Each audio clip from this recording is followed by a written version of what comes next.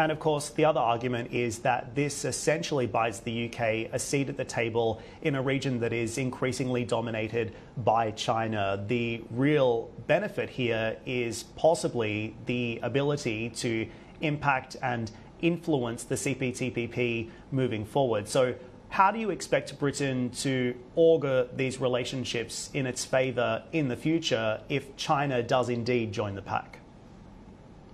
Well, I think anytime you can add larger economies, the agreement itself gets better. It's better for the current members if you have new middle powers who are being added, and particularly if you have middle powers who are committed to integration, trade liberalization, market access. That's the kind of environment and the kind of partners that you want to have. And without a lot of those kinds of partners in an agreement, it is harder for the overall membership to have an impact. It's harder for them to shape the future context in ways that benefits them. And so I think having the UK join is an important player and an important message that the CPTPP countries see trade integration as one key measure to lower uncertainty as we head into, as your previous speakers were talking about, increasing polycrisis. How do we resolve polycrisis? Difficult, but one step at a time, and one way to do so is to use trade agreements like CPTPP as a key measure to lower risk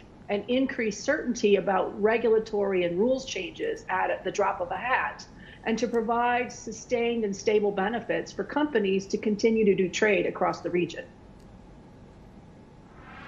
And of course, the UK has to do something in order to bolster its economy in a post-Brexit environment. So this was one of the options on the table, and it has decided to do it. Deborah, what about some of the other major trade initiatives like the UK-US free trade deal? Where do we stand on that? I think that is going to be very difficult. This administration has already indicated their deep unhappiness with past trade initiatives like free trade agreements of the sort that is the CPTPP.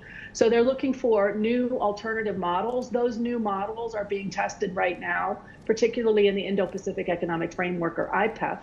And I think the U.S. appetite for doing any other kind of trade discussions is limited, certainly while the IPEF is ongoing. So I think the UK-U.S. discussions will be limited. They may be much more specific, sector-specific, and narrow, at least for the coming couple of years.